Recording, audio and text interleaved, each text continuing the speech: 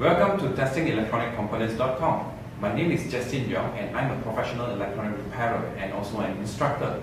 If you want to be successful in electronic repair, then you must know how to accurately test electronic components.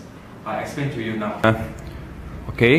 This is the power board of LCD monitor. Alright, here you can see this is the fuse, this is the filter capacitor, bridge rectifier, power FET, power IC. This is the opto isolator IC. Then we have a switch mode transformer. Then we have also this the Schottky diode, secondary side filter capacitor, high voltage transformer, and we also have this diode. So now, in order to successfully repair this board, you need to know how to test electronic component.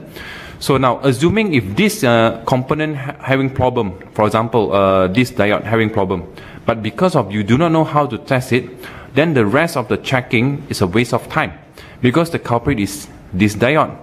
So in my guide, I will show you the right and exact way how to test electronic components so that your success rate will be high. Once you know how to test electronic component, actually you can start the repair work.